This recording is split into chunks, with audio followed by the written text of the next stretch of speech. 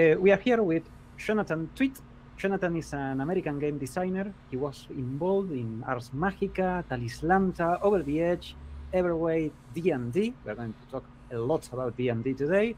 13th Age, among many other projects, and he's going to talk about that with us some more.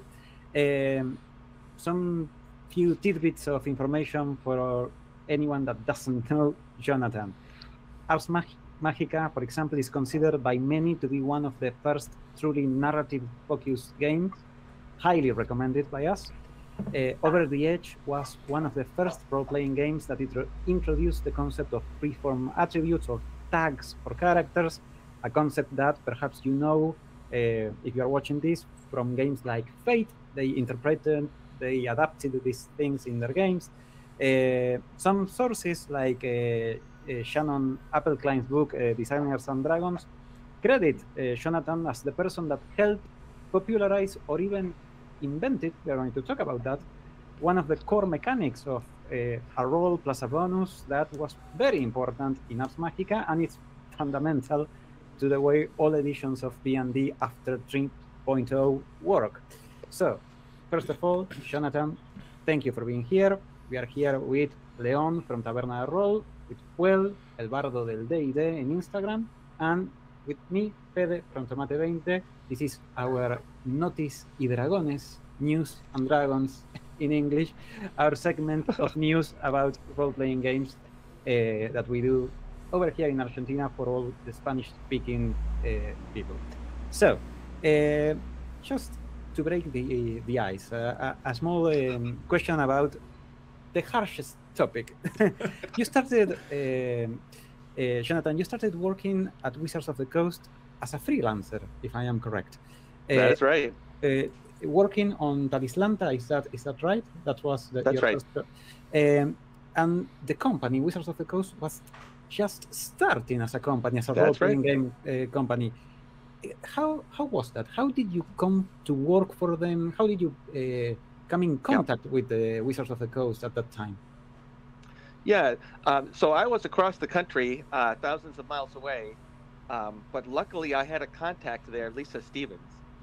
So she was, the third partner in Ars Magica. Mark Reinhagen and I were the designers of the game, but we couldn't have done it without Lisa Stevens. She really helped us on a lot of ways, and she helped Wizards of the Coast in a lot of ways when they were just starting. And one of the things that she did for them is get them in touch with freelancers like me. And so, she's been around a long time. She's done a bunch of great things, and putting me in touch with Wizards of the Coast was one of those great things. All right. She's now the head of Paso, if I'm not mistaken. Yes, that's right. I think she's retired, but yes. And are you still in touch with Lisa? Not much. Not much. All right. So what was it like working there when you were a freelancer? What was it like working with Wizards? Did you work by mail? Did you work in person? Did you have to move to work as a freelancer, or how did that work? So we worked over email, and which was sort of new at that time, around 1990. And Wizards of the Coast was impressive because, right out of the gate, they had a number of people working on them, and they had a number of lines that they were working on, and they had an editor, which lots of small game companies don't have. So what I learned later is that Peter Atkinson had raised funds from people at Boeing. So the airplane manufacturers, Boeing, they used to be the big draw at Seattle. They would draw in smart people and engineers, and now it's Microsoft and Amazon. But that's how Peter got involved there, and that's where he found his starting funds. And to his credit, he had a vision of success right from the start. So when Mark Reinhagen and I started Lion Rampant to produce Ars Magica and Whimsy cards, and we did it all, on the cheap. We tried to do it as cheaply as possible. In fact, right, to make laser prints we got into Lisa Stevens' father's office at night after hours and used his office's laser printer because otherwise it would have cost us too much. So that's an example of how cheap we were and how much Lisa helped us. But Wizards of the Coast had funding and they had a vision, and I could sort of tell that right from the start. Yeah, wow, that's quite a story. Well, we understand that some years after that, in June 94, you were hired as a full-time employee That's right. in Wizards of the Coast. That's right. So, Did that change things? it changed. Yeah, it changed a lot. So, once they released Magic, they started making lots of money, and they had trouble keeping up with it. I actually interviewed there in 1993. That's my official date of hire, and I moved out there in June of '94. And so they were so busy working on Magic that they didn't have time to keep doing role-playing games. So they needed to hire more people to come and keep working on role-playing games, and that was me. And so, I brought them two game concepts that I could start with. One was like a modern martial arts, street fighting game, and another was Everway, and they loved Everway. And so when I was already developing and playtesting Everway by the time I moved out there, and it was strange to be doing role-playing games at a company that was making a huge amount of money on trading card games. Yeah. And it never really worked out that well. The focus was in other place, like their focus was on making money. And of course. Like, well, that's not strange. Like, we have recent that's right. reminders of that. That's right. That was smart. One little thing: did you know someone then that still works at WotC, like, or in the D&D studio? I don't need names, but still in touch? I do. Are that's you right. still I in know. touch? I'm not really in touch with people. Maybe I see them at conventions or we see each other online. Peter Atkinson and I are friends, but he left Wizards before I did. He is one of my main contacts there. And then John Tynes. So he was the first person that I hired at Wizards of the Coast to work at role-playing games. And in fact, he arrived at the office before I did because I was waiting. I was married to a college professor, and I had to wait for her year in school to be done before I could move out to Seattle. And so John was at Wizards of the Coast back in the day. We're old friends, and we knew each other before that, obviously. And he's back at Wizards of the Coast running their video games. So I know him. Yeah. It's a small industry. Yeah, I know. That's why I asked. Like, it wouldn't be strange. It's not strange. That's right. So I don't know anyone. I don't know any of the managers or the CEO or those people. That's not. Those are other whole kinds different of world. people. That's another kicker. That's another layer of hell. Not my layer. So, 94, you were hired. And Magic was booming. Yes. Sometime later, Wizards decided to close the RPG department. That's right. What happened there? Well, so they were making so much money that they didn't have to count it. What's this? They need the space to store the money. So like we had a full-time librarian to handle the game library. and she labeled put labels on the spines of all the games and knew where all the games. But we didn't need a full-time librarian. We had a studio that was devoted to creating video shorts. Well, we weren't making money on videos, but that's what people wanted to do. So there's like an Ice Age video of from 1995. I remember those. Okay, all right. So someone saw them. So in 1995, Wizards did their first complete top to bottom profit and loss. Where's all the money coming in and where's all the money going out? And then within a few months, there were massive layoffs, huge cuts. So I think reality caught up with us. So following that question, yeah. In that moment, did you guys see the storm coming, or it was like a surprise? It was a surprise because we were making so much money, right?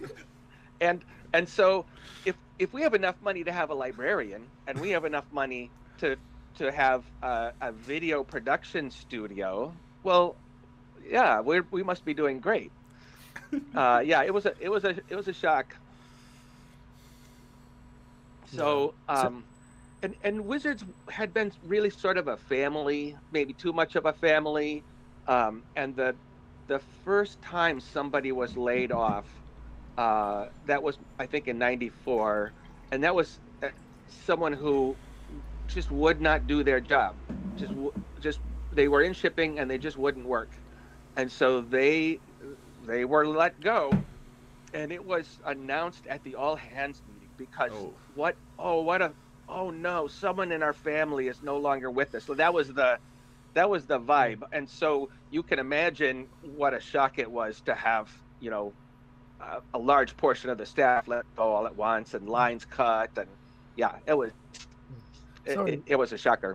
One thing is like, in that time, did you feel the WotC family like a small business, or it was already great, pretty great? I don't know, but it was a small business feeling from. It had obviously grown too big, but there were aspects of it that were still sort of small company, personal company, kind of family company. The two people who ran it were Peter and his wife, and so, but it was. Obviously, it was too big to sustain that. Would have all hands meetings where anybody could ask a question of the president, and that's fine when you have 30 people, but when you have 300 people or 600 people, it did not scale up. It was a strange place to be, and we could tell that mistakes were being made, that things were going wrong.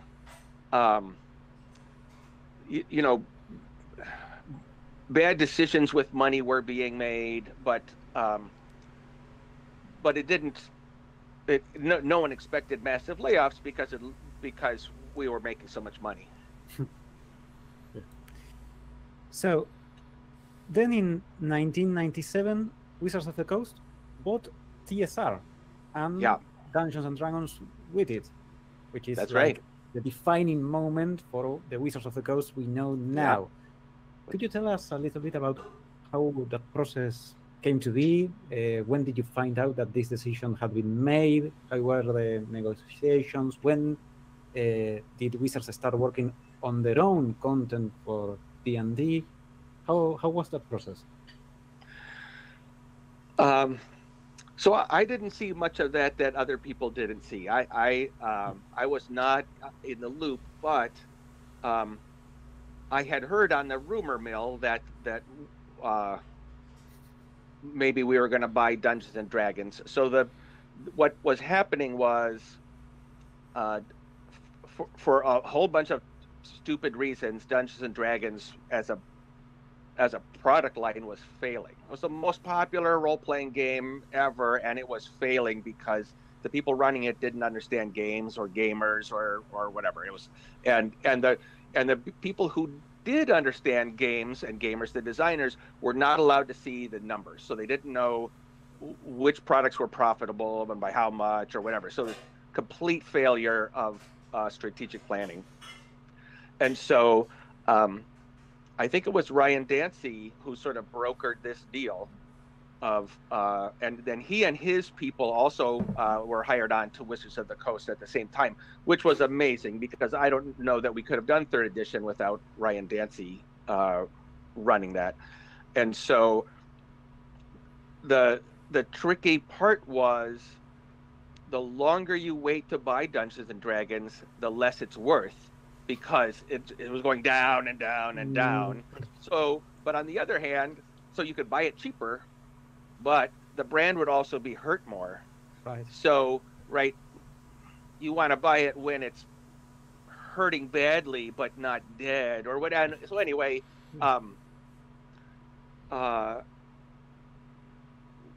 when we bought Dungeons and Dragons, the understanding was that we were going to do another edition. So Peter Adkison was a huge D&D fan from the beginning. He had a giant campaign and a rule set that he called Super Advanced Dungeons and Dragons. And boy, I played in his campaign once, and it was super advanced. It really was amazing. And he's such a a networker and a visionary that not only did he have this big campaign, but he sort of managed the nexus point of other people's campaigns in the area, and so players could move from one campaign to another, and he coordinated it. Yeah, right. So he was built for great things, one way or another. From the start. So he wanted to buy Dungeons and Dragons, and he wanted to do a new edition because, like most people, he was really disappointed with second edition. Second edition was a great example of not understanding your game or gamers or what you're doing.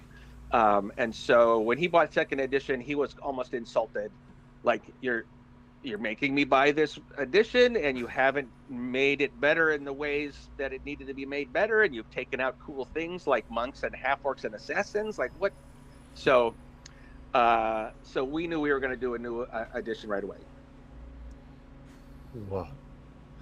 So, 1999, Wizards was bought by Hasbro. Yeah. And also announced the third edition of D&D. So this is a continuation, but with now the Hasbro buying. How was this process? How was that process? Sorry for the process. Yeah. So lots of people at Wizards of the Coast had stock. I had stock, and many people were paid in stock, or they were paid in cash and stock. And so we knew Wizards was making money. We wanted at some point to make some money ourselves, and there was no, because it was a small company, it was hard to trade the stock, and it was hard to know what it was worth. And the first time that they estimated what it was worth, it was $266, and it had started at $1. So that was really something.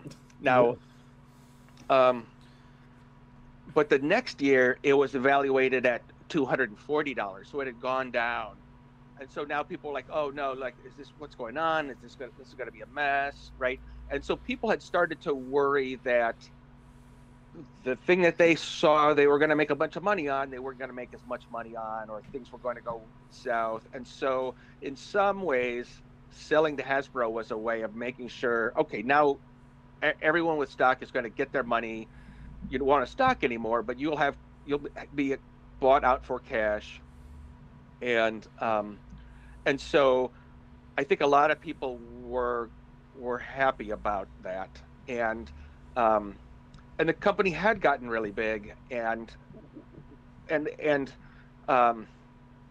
Hasbro did sort of introduce some better discipline in terms of, you know, what our schedules were and that sort of thing. And people, I think the cash out was over $250 a share in the end. So people did make their money. I made plenty of money. People were sad that they, you know, like it had gone from being a company in Peter's basement where everyone knew each other, and now it was part of a big East Coast company that, you know, did not necessarily understand things the way we understand them on the West Coast.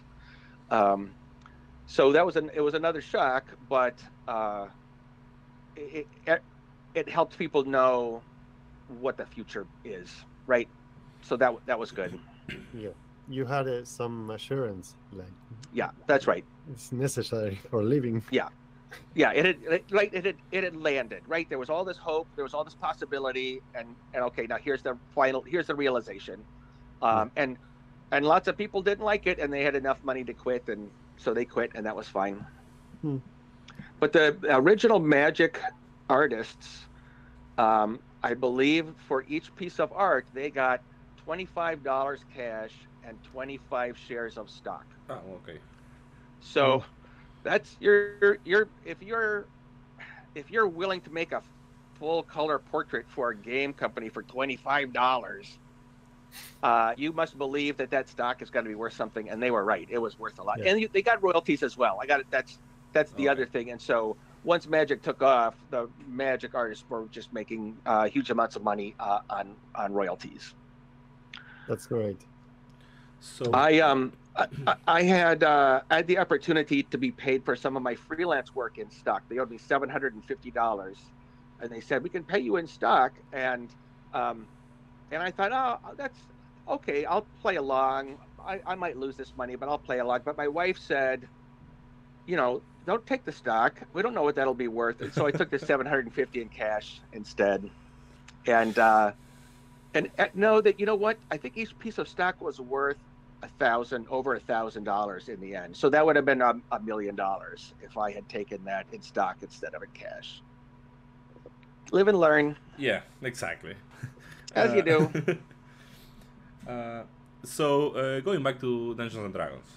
Yeah. So third edition was coming because you guys were set on doing that. Yeah. Did you were you involved from the beginning of that, or the project was developing and then you jumped in? So the folks from TSR were really sort of demoralized, right? Like they had seen their company going down, that they the banks would not lend them money to print product, and if they couldn't print product, they couldn't make money to pay payroll or to pay off their debts or whatever. So they were sunk, and they had seen that coming for a long time, and so for them, being bought out was the ability to keep working on Dungeons and Dragons. They had to move across the country to do it, and so we treated them really well. They had this game Alternity that they wanted to produce, which was a terrible idea, and I told Peter it was a terrible idea.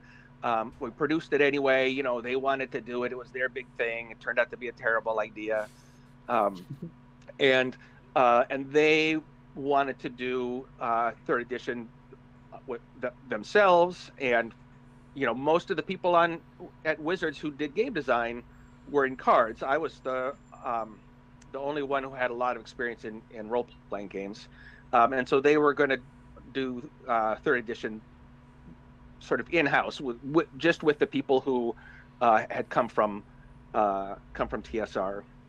And so my initial project was to do some sort of crossover between Magic the Gathering and Dungeons and Dragons.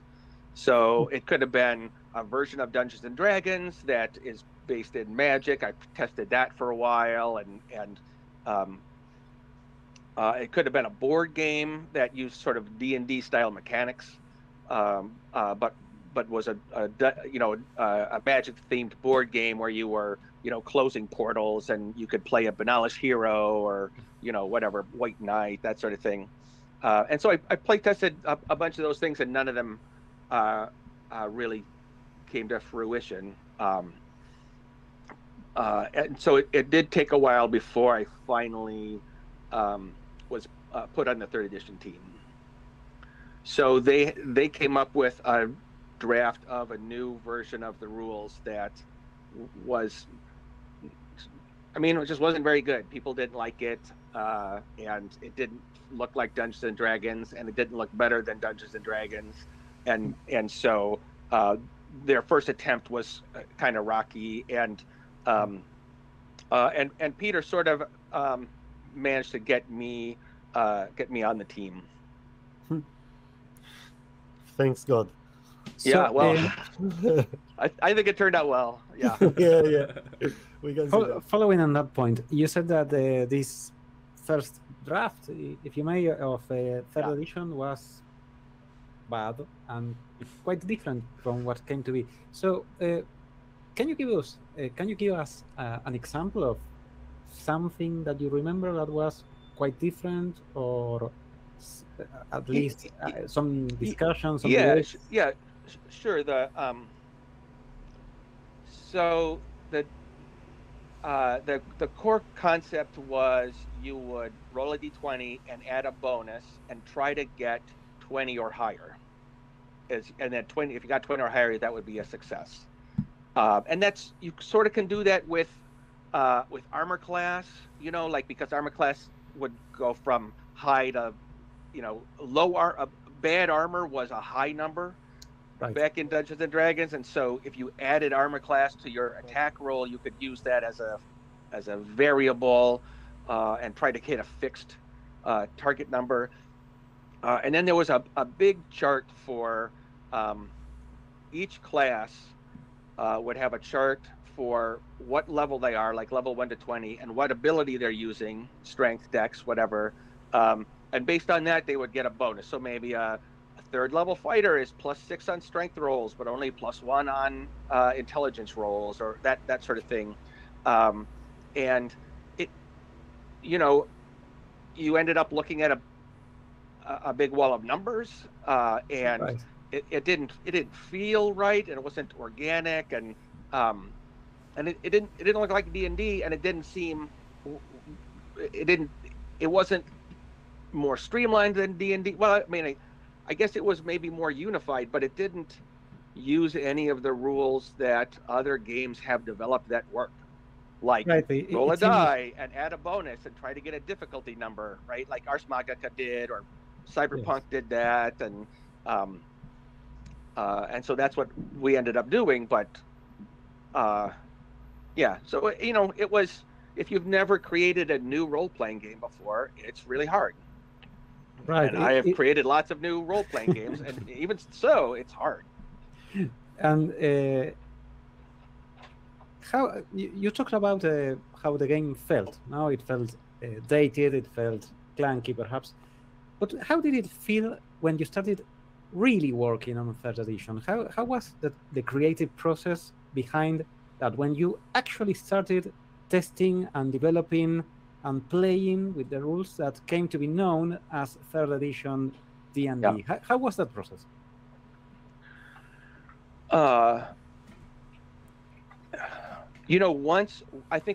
Once we settled on the sort of the core system, the D20 system that people recognize, then it was kind of golden, because it was me and a bunch of other really smart people, and people who knew D&D a lot better than I did, trying new things and running play tests every week and writing stuff up, and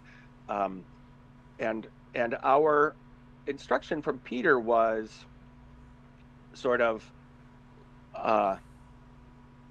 every rule change should be demonstrably better. And so if you can demonstrate that the new rule is better, then you can create a new rule, right? There was very little that we had to stick with. Like we had to stick with the 6 ability scores. You had to roll a d20 to hit, that sort of thing.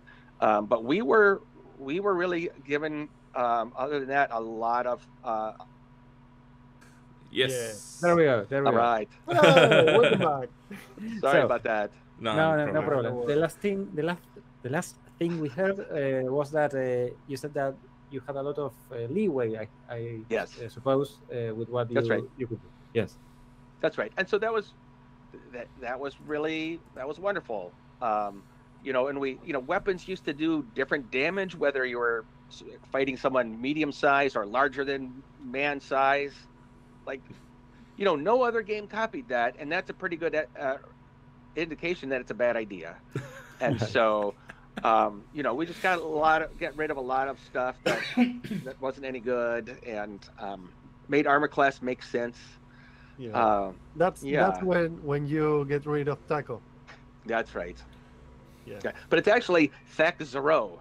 That the last character is a 0, not an O, because it's to hit armor class 0. So it's Thak Yeah. Zero. It sounds more epic. Taxero. Yes, like the name That's of my next character name. Yeah.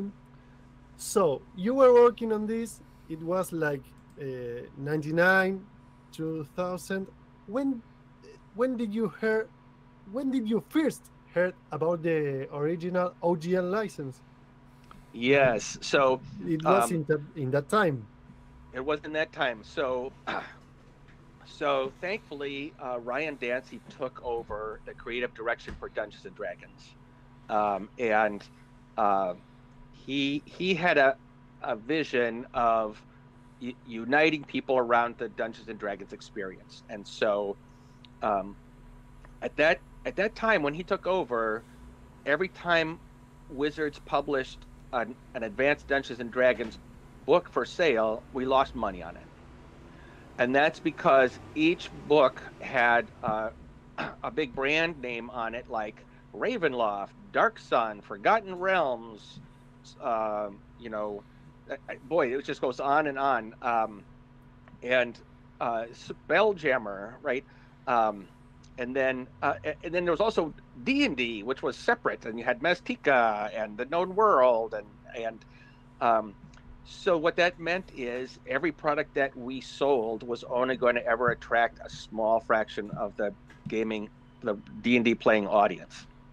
And the first thing Ryan Dancy did when he was put in charge was strip those brands off, so that we did here's a monster book, and instead of being Ravenloft Creatures of the Night, it's Advanced Dungeons and Dragons Creatures of the Night. And so it sold better, right? So he knew what he was doing, and he took it over from people who didn't know what they were doing. And that was the thing that killed Advanced Dungeons and Dragons in the first place, was splitting the market and splitting the market and splitting the market. And then trying to make more money by splitting the market again, right? Like, we'll come up with Dark Sun. It's this really big, cool, everyone will want to play it. Well, but everyone who plays it is now going to stop buying Spelljammer or Forgotten Realms or whatever it is that they were already playing. So that's one of the big things that killed D&D, and he got rid of that. And then more than that, he wanted to, the whole point of the OGL was to get more people involved in the Dungeons and Dragons network. And when he first launched it, told us about it, he didn't tell us that it was going to be for other companies to use. So he was like, let's come up with a logo to show people that this uses the Dungeons and Dragons engine, the Dungeons and Dragons system, but it's not D&D. And I thought that was a great idea. I like the first time I bought a TSR game that wasn't Dungeons and Dragons, that was Metamorphosis Alpha. I as a teenager, I was really angry that it did not use the D&D rules.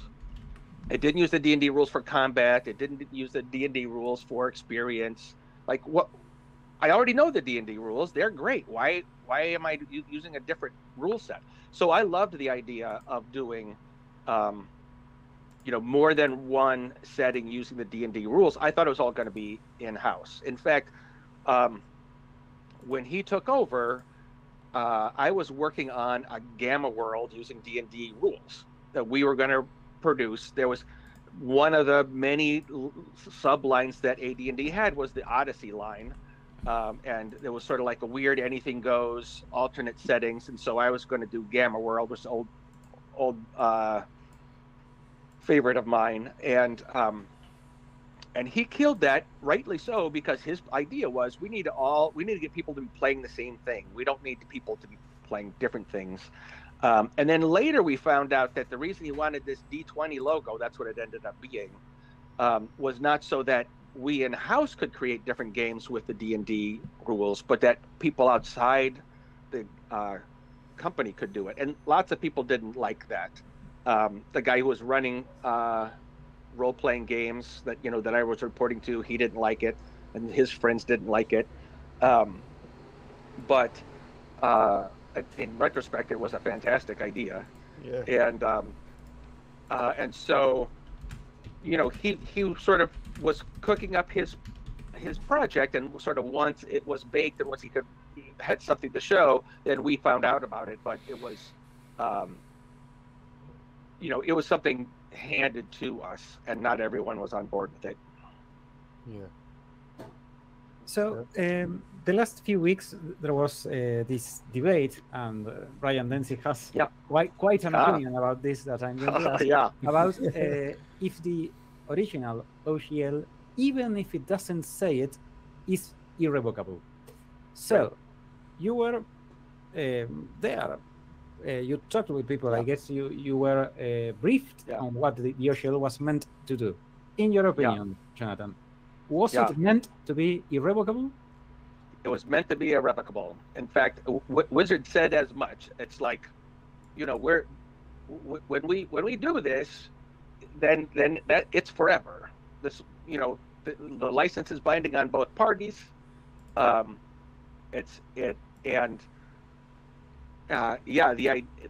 idea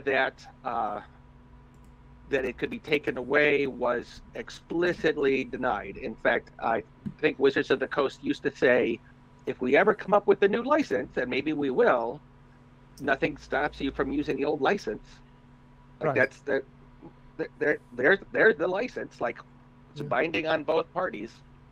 Actually, that was written in the official page, Wizards of the Coast, up until 2017, 19. Okay. Yeah. They quietly removed that, but there are some that remember. Yeah, that's right. Not on the internet. Everything is forever. Yeah. Yeah. So yeah, and my understanding is the new version of the OGL will have a clause that says the old version is hereby revoked or whatever. But whatever, like that's, if you don't sign that contract, you don't agree that it's revoked. Like it's right. I don't know what difference that makes legally, but the big thing is TSR liked to sue other companies, and one of the companies they sued was Mayfair back in 1984, because Mayfair was doing supplements for Advanced Dungeons and Dragons, and they said on the cover, suitable for use with Advanced Dungeons and Dragons, and then they said, trademark owned by TSR, used without authorization. But there are lots of knockoff products, right? Consumer products that are made to mimic some big brand's product, and they even will use that brand on their, on their marketing, on their packaging. So you might have a medicine that will say, compared to Tylenol, or but it doesn't say it is Tylenol, or but it says Tylenol big in the center. Like, you cannot miss it. Yeah. So TSR sued them, right? Because TSR didn't want that to happen, and the suit went through, went to court. The judge reviewed it. The judge was about to rule, oh, this is fine. Anybody can make a D&D adventure. Anyone can make a D&D supplement. Sure. And to prevent that from happening, TSR pulled the suit back. So there never was a ruling, and they made a special deal with Mayfair that Mayfair would have an official license to do all this, and then they could, say officially licensed and what have you. But if that judge had made that ruling, you wouldn't even need the OGL, because anybody can do that. And so I don't know what would happen if because there's no precedent. That's this judge's opinion. But there's every reason to think that if it went to court again, another judge would say the same thing. There's one thing. You said that Dancy, like, he stopped this path of splitting the brand. Yeah. But the OGL facilitates that other people take. That's an interesting point. That is an interesting point. My question here is: did the original OGL have any effect on the success of third edition? Sorry. Yeah. Yes. And I think like these two things must be connected. Yes. So it is true that the other companies would do maybe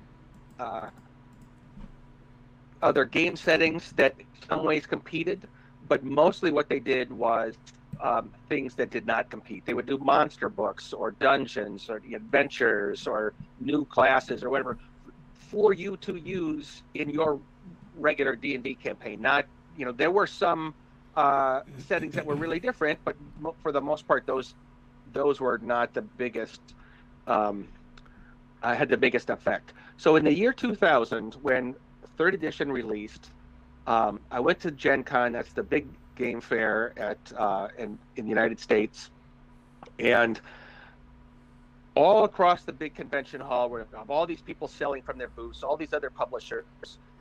What they were mostly trying to do was to get you to stop playing Dungeons and Dragons and play their game instead. And you play this game, play that game, play this other game, right?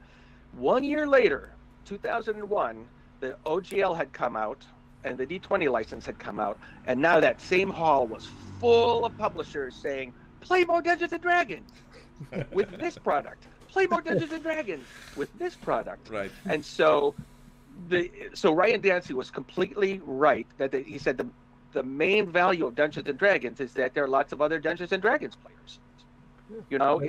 If some other role-playing game had the number of players that Dungeons and Dragons have, then that would be the right game to play, because you could always find players and there's lots of material for it and everyone knows how to play. I got a feeling that homebrew is like in the heart of this process and of Dungeons and Dragons. Yeah, that's right. That's right. And more than anything, before it, the OGL sort of reduced the barrier between the game master who's creating stuff for themselves and a game designer. Like, it made it so much easier for you to get your material in front of other people, because you could write in the lingua franca of role-playing games. You could write in Dungeons and Dragons language and get your monsters or your dungeons or your whatever in front of other people. And so it had a huge effect, and Dungeons and Dragons sold like crazy. And he was absolutely right. He got not just more people playing D&D, but more publishers trying to get you to play D&D. So, at this moment in time, D&D is amazing. Everyone is selling it. Everyone is promoting it. But then came 4th edition. Yeah, that's right. What happened when Wizards turned away from this model to 4th edition? Yeah. So, like I said, there were people who, people from TSR who still, thought in the old-fashioned way instead of the new-fashioned way, like the 20th century business instead of 21st century business, or Midwest business instead of West Coast business.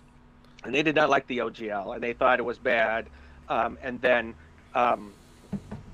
Ryan had left the company. I don't remember exactly when, but now the person who didn't like the OGL and who hadn't been able to make Dungeons and Dragons work before now was in charge of Dungeons and Dragons again, and brought us 4th edition, including the new game system license, which was going to be much more restrictive than the open game license. And so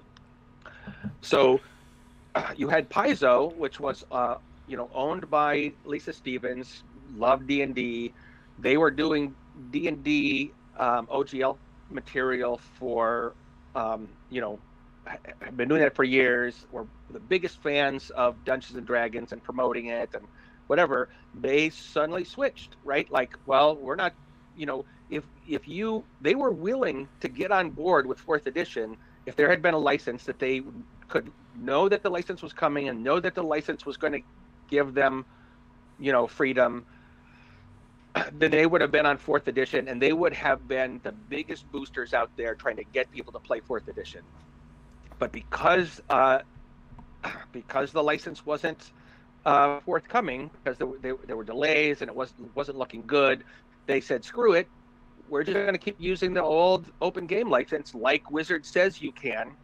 You come up with a new license, they'll just use the old license. And so now they did Pathfinder, and now they started really competing with Dungeons and Dragons instead of promoting Dungeons and Dragons. And that's what happened when the people who didn't like the open gaming license tried to mess with it back in 2007. So at this moment in time, we see two things: change in a license to a more restrictive license, and an attempt to get into this idea of the technological convergence. There was this project called, of course, Glimax at the time. And this seems extremely similar to what we are going through right now. But how was that other part, the part about the digital world? How did this idea come to be? How did you feel it from the inside? Were you there when this was announced, or were you fired before? How did that happen when you were inside Wizards? So I was not on the 4th edition D&D team, obviously, and so I was doing new game development, and I ended up on the Glimax team, and it the game designers in the R&D department, we were really big on on the importance of gameplay and good game design, and we sort of thought that we could launch from scratch this big platform where we would sell digital games online and digital game services, and then we take D&D online with 4th edition, and we have a virtual tabletop, and but it's way harder to do digital products than anyone can imagine unless they've actually done a bunch of them. And so our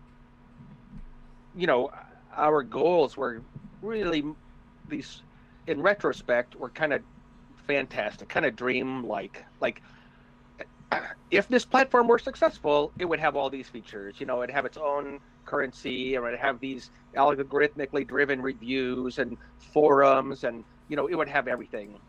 But we didn't know how to do it, and no one knew how. At that point, we didn't know how to monetize the games that we wanted to do online. So this was just before free-to-play games really picked up, and so that changed everything. And we envisioned online games where, like, you would, every time you want to play, this particular game, you'd have there was a game where you built up your little goblin empire and fought other goblin empires on a big map, and it was kind of cool, and you played it a little at a time over days or weeks, but you would pay $4 every time that you wanted to play a new match of that game. Well, because we didn't know how you would monetize things like that, the answer is you do it on a huge scale, and you do it free to play, and then you find ways to monetize people and you make bank. That's but we didn't know. No one knew how to do that at that point. And so we had games that we weren't going to be able to make money on. The virtual tabletop for Dungeons and Dragons was just not, it's kind of misbegotten. It's not really a good idea, the way that it was, the way that it was set up. It was going to require a huge number of 3D assets that were going to, and every time a new D&D book was going to come out, you would need a huge number of new 3D assets in order to make the work. And then all these 3D assets that you put together are to make a static miniature of your character. They don't breathe. And so you have huge amounts of effort to make a character that doesn't, in the end, doesn't look that good. And so, you know, I didn't really see how, none of us did, obviously, how misbegotten or cursed or, you know, wrong-headed the project was. Though in retrospect, it's like, oh yeah, that probably wasn't gonna work. And you know, I think it was, we had a bunch of really smart people that wanted to do the next cool thing, and this seemed like the next cool thing, and we sort of gave it a try, and it sort of never got off the ground. It wasn't the time, we could say now, because all of that, like, give it 5 more years. That's right. 7? Yeah, that's right. This was that's right. 2008. I was That's thinking right. exactly that, because the technology wasn't there to do it correctly or to do it massively. And Not That's just right. the technology, the society Right. adapted to those That's right. things. this is just a personal That's right. opinion. Yes, of course. The name was weird. Glimax is weird. So Okay. we hired a consultant. We hired a consultant to come in and help us with the name. Glimax was the code name. And we just used it as a code name because we weren't even going to bother to come up with the real name until we hired these professional, highly paid consultants. They came in, talked for a long time, and the decision was, we're just going to call it Glimax. The placeholder that came to be the name. Yeah, and that's I think sort of an example of failure to really come to terms with what we were doing. Yeah. So, you have a few more minutes. I would like to ask you, what do you today? What do you think today about this whole debacle of OGL? This whole thing that's happening right now, and the point that we are today. What do you think about the OGL discourse today? Yeah, well,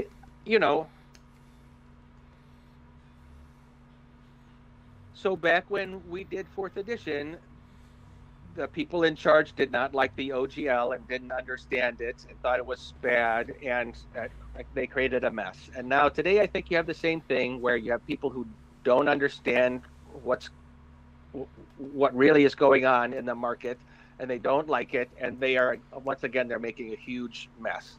And that was after 5th edition really made it easy for people to create material. And they could even said, go ahead and call it 5e. Like, we don't have a trademark on 5e, so you can make 5e material, no problem. So I don't know where that mess is going to end up.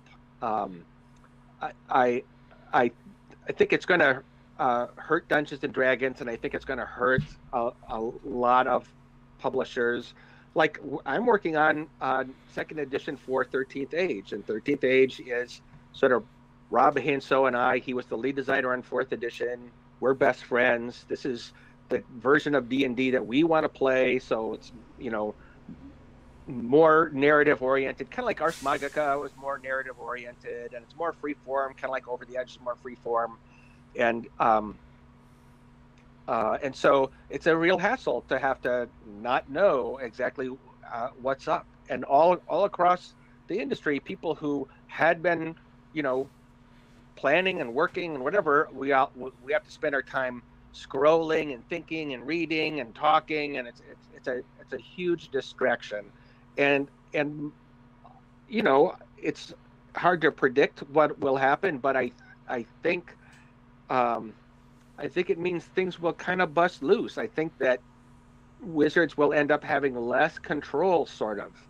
I think it's going to prove impossible to regain control over the creative people who are trying to use the system, and we're going to keep using it one way or another, and it's just going to cause a lot of bad blood and hard feelings and wasted time and lawyers' time. So yeah, I don't know.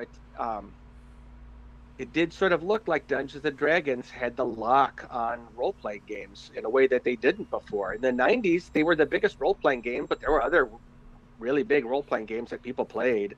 And now they've sort of spoiled their position, you know. And I don't know what's going to come of it, but I don't think it's going to be good for Wizards. So I was about to ask you about that. The question is, where do you see the hobby in the following years? You sort of answered that already, but how do you see the future for all the independent publishers, like the one that they are starting right now, with this debacle or not? Yeah, I mean, I think a lot of people are going to back off of their OGL products because they don't know what's going to happen. Like even if you would win in court, you don't want to get taken to court. Yeah. And so you know, if what they want to do is have fewer people using the OGL, maybe they have succeeded at least for a while, right? Like a lot of people are going to stop doing the project that they were going to be working on because they don't know what the future holds. And yeah, we'll see. I'm sort of interested in sort of the Orc license that Paizo and others are working on. And I know Wolf Bauer at Kobold Press is onto something. He's one of the people that got laid off back in '95. I hired him to come work at Wizards along with 3 other designers. And so he's been doing great stuff with Kobold Press, and I'll be really curious to see what he comes up with. It's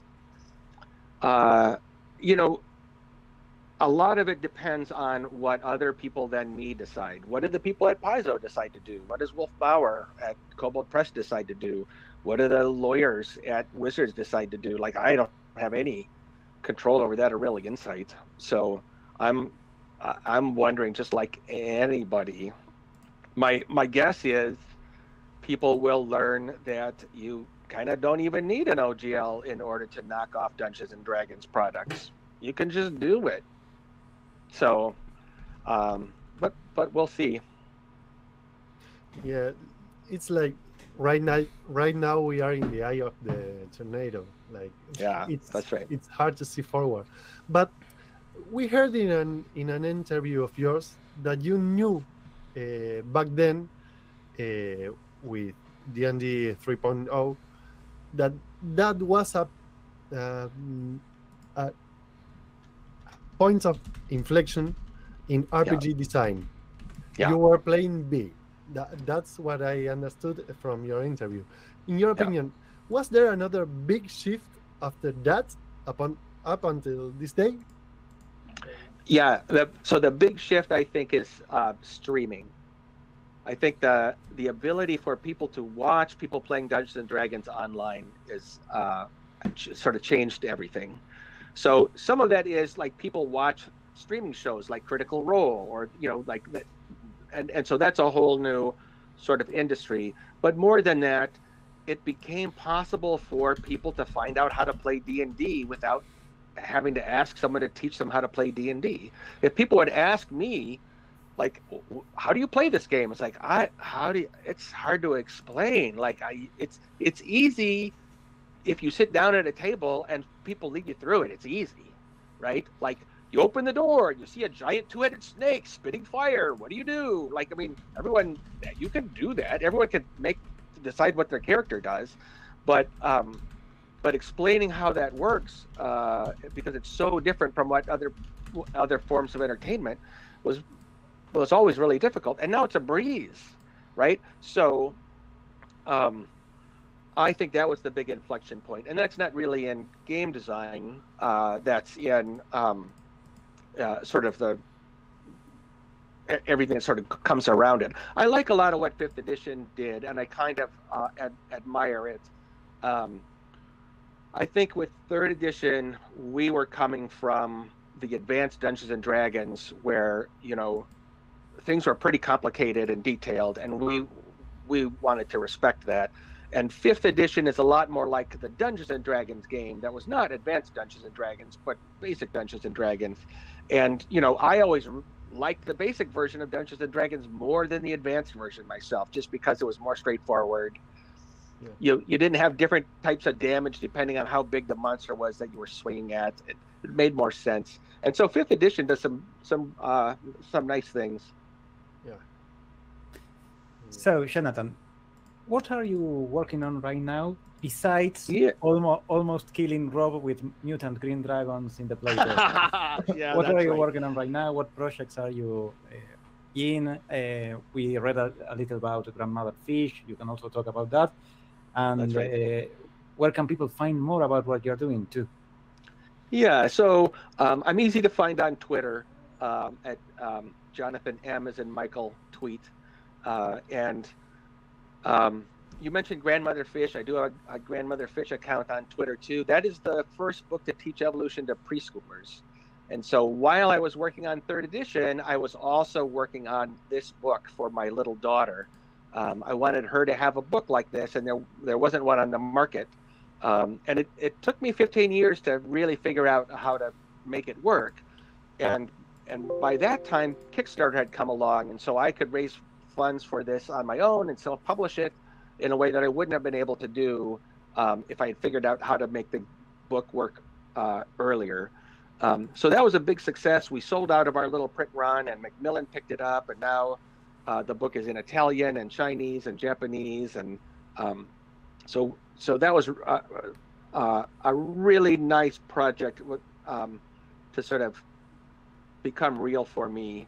And the artist and I are talking about another book we want to do. We've got a couple of ideas, and we're sort of zeroing in on one now. So we'll see if I can do that anytime soon. I really like the game world Glorantha, which is the world that RuneQuest was based in, or Hero Quest, Robin Laws's sort of free-form fantasy game. So Glorantha is a mythic fantasy setting created by a shaman anthropologist, and so each race or each culture tells the story of the world from their own perspective, and the same events are retold but from different perspective each time. And there's no ultimate neutral point from which you can assess everything. It's like you're just in the mix of this world, and maybe the trolls are right, or maybe the dragon newts are right, or maybe the dwarves are right. No one knows. And I love that kind of thing.